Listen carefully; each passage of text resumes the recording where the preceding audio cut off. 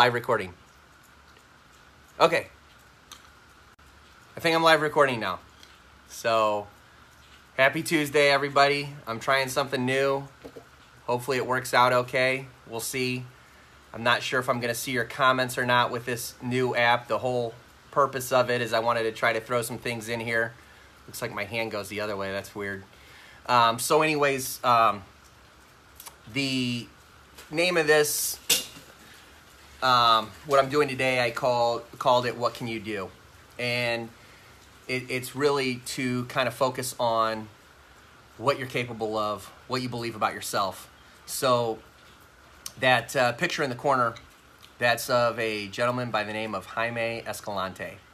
And he's a pretty amazing guy. Maybe some of you guys recognize the name and some don't. He was a teacher. He taught at the inner schools in East LA.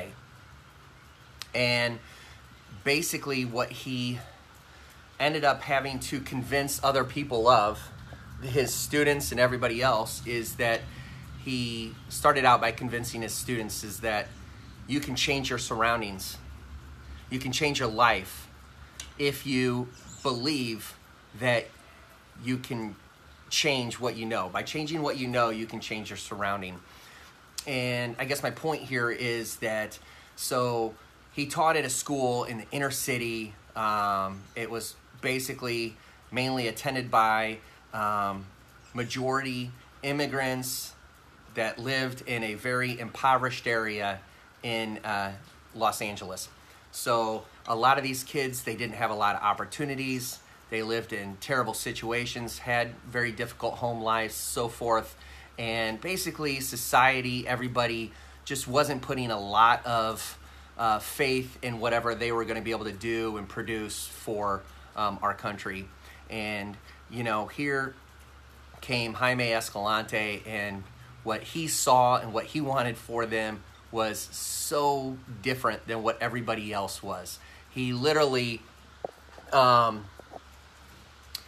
when he looked at the potential of what these kids could do and become, he didn't see struggling immigrants that aren't going to be able to amount to anything. He saw, you know, rocket scientists and NASA engineers and leaders of the world. And he first had to start by convincing these kids that this is real. They can do this, but they have to believe it. It starts with them having to believe it. And then it got to the point that he even had to battle his own school and the school board, that what he was going after, that they need to get behind him. You know, you wouldn't think that a teacher would have to fight for trying for the best for their students, but he did. And, you know, here's the other thing, is that he put a lot of time into not just working with these kids during school, but after school. Times that he wasn't getting paid. He did it, and the reason is he did it is because he found his purpose. He found his passion. And when you find your purpose and it's bigger than you, it's bigger than who you are all in. It's easy. It doesn't matter if you're getting paid. It doesn't matter about anything else. What he did and influence that he had, you know, Jaime Escalante was just another teacher in an inner city school in East LA. He was done teaching back in the 90s, right? And here I am in 2018, a kid that grew up in the Midwest, and I'm talking about him. Why? Why is that? Well, the reason is because of the impact that this guy did, what he was able to accomplish, the belief, the strength, and the determination, and his belief was so strong that it had an influence on generations. He changed the lives of every one of those kids in his classroom. But he also changed the lives of the kids in the classroom, and their kids, and their kids. He affected the lives of thousands of people. And when we found out about his story, everybody that watched it and saw it was motivated by what this guy was able to accomplish. These kids that no one thought anything of, that they couldn't accomplish anything. In a million years, no teacher is going to take an effort to teach advanced calculus to these kids that lived in this impoverished inner city area in East LA. Advanced calculus. Where did that come from? They never showed that, of all those standardized tests that we have, that tell what your ability is and where we should place you. They didn't come out ahead in any of these placements. So why would we be doing that? Well, I'll tell you why we did that is because here's the thing. Jaime Escalante realized that in every single one of you, everyone, you have the ability, if you believe in yourself, to accomplish things that would absolutely blow your mind away. And that's the point of what I'm trying to teach today. One of the motivators that I like to listen to is Les Brown, and he also has a story. And he had a teacher that was kind of like Jaime Escalante in his life that made a huge, profound difference in his life. When he was a child in school, he was labeled educable, mentally retarded. He's put in these special classes, and his teacher asked him to come to this blackboard and solve a problem. And he goes, well, sir, I can't do that. He goes, what do you mean I can't do it? Well, I can't go up to the board and solve that problem. What do you mean you can't come up to the board and solve that problem? Why is that? Well, sir, I'm educable, mentally retarded.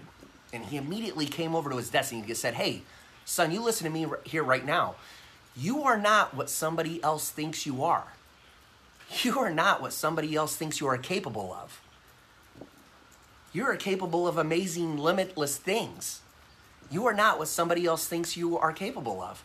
And a light bulb went off in his head. And he goes, wait a second. You mean I'm not limited? You mean I can accomplish all these amazing, great things? To this day, right? Les is one of the highest paid speakers in the country, in the world probably. He's made more money in 1 hour of speaking than a lot of people make an entire year. He spoke for some of the largest companies in the U.S. and in the world, for all their high-ups, all their execs. He comes in and he speaks. And you know what? Les Brown never attended college, right? But did that get in the way of Les Brown going ahead and getting out there and applying and putting himself out there for those opportunities? No. And what did he accomplish by doing that? He got those opportunities. Why did he get those opportunities? Because deep down he knew it wasn't the college education that I need to do that. It's the belief in myself that I need to do that. That's where it starts with, right? You got to start with believing. Then you got to work. And you got to work really hard, and you got to keep working really hard. And I heard here today that, bad habits are easy to form and they're really easy to keep, right? Hard habits, good habits are hard to start and they're hard to keep, right? It's hard to push yourself at the gym. It's hard to get up the next day when you don't feel like doing it and go to the gym again and again. And while everybody else is laying on the couch and watching TV, that you walk over to the corner and you pick up and you start reading a book. That you're constantly working on growing yourself, on improving yourself, on becoming the best version of yourself. But let me tell you that, it's hard to do today what others won't, but that's what it takes to have more tomorrow than others, that others won't, to have tomorrow what others won't. So, and that also goes into the fact that we're just programmed. Our brains are programmed for comfort, right? We're programmed to just be safe and be comfortable. And if you want to go ahead and get to that next level, get comfortable being uncomfortable, okay?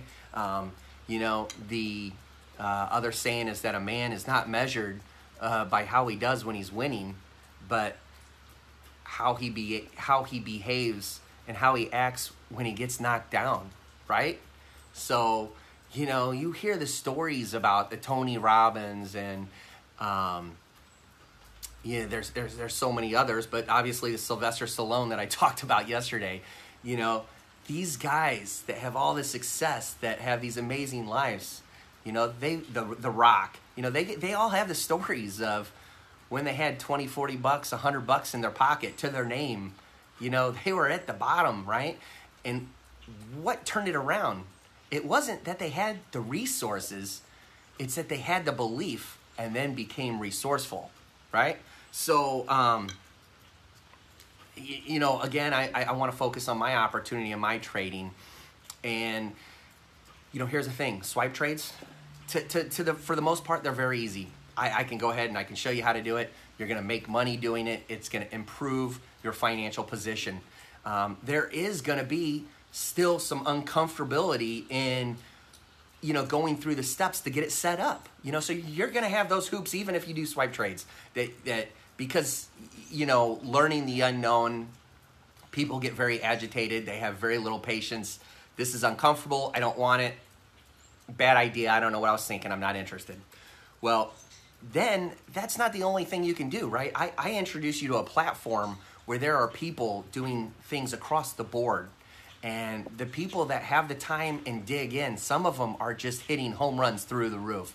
And so a couple stories. One story, I don't know if I've told it or not, but there was a guy that, one of my mentors, educators with iMarkets Live tells about, your focus and your persistence without exception. And this guy that was persisting and trying, but, he was down on his luck at the time. He was very low at finances. He literally told the group at the time that there was a point where he was eating out of dumpsters to feed himself, right? And this same person that he focused and focused and focused and wouldn't give up and kept trying and kept going. 2 years later, this guy ends up having over $5 million in his bank account, okay?